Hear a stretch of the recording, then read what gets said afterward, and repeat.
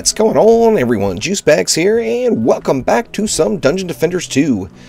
Another Nightmare 4 solo build here. Now, we are all getting a little bit wore out with the PDTs. I mean, obviously, currently, it is, without a doubt, the single most powerful tower in the game. But one thing it does add to it in the current state of the game is a little bit of boredom, and I know a lot of people are getting tired of it. Some people that were new to the game came in, found out that the PDTs were the flavor of the month, got up to Nightmare 4, and actually got bored with the game and left. And that's something that I personally don't want to happen to me. So something I want to get done over the next couple of weeks is I want to do some 5-minute Nightmare 4 builds that are without PDTs. So we're going to go ahead and start things off right here at the beginning. I'm going to go through all of the incursions here over the next week or two. And we're going to be bringing along a Serenity Aura Monk, a Proton Beam EV2, a Buff Beam EV2, and an Archer build Abyss Lord. Let's go ahead and get things started here. We're going to go with a Serenity right here to split both of these lanes. And then another Serenity up top if I can actually jump. There we go. Another one there that's going to split both lanes as well.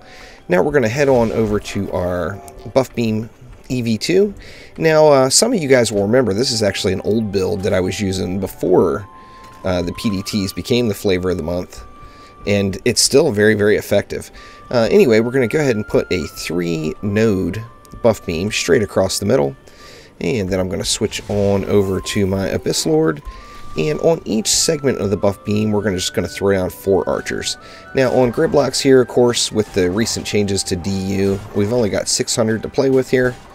And still more than enough. So, we're going to go ahead and throw 8 archers down, which is 4 archers on each of those Buff Beam segments. And yeah, I know, you can fit up to 10 on each one. Obviously, we don't have enough DU for 10. And 4 on each one of those segments is more than sufficient.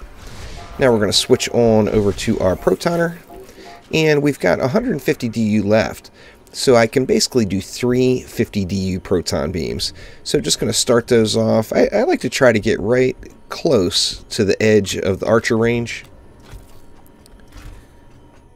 and just put our little 50 DU Proton Beam there, just doing a little in. You can do this any way you want, really. I prefer to put my protons in a more condensed area and kind of create a complete roadblock right there. Some other people prefer to, you know, spread them out like this. Any of it's fine. It all works. So whatever you decide to do. Really, you can use any towers. If you don't have an Abyss Lord, use anything else. Earth Shatters work, but then of course you're going to have to do some manual killing of the flyers.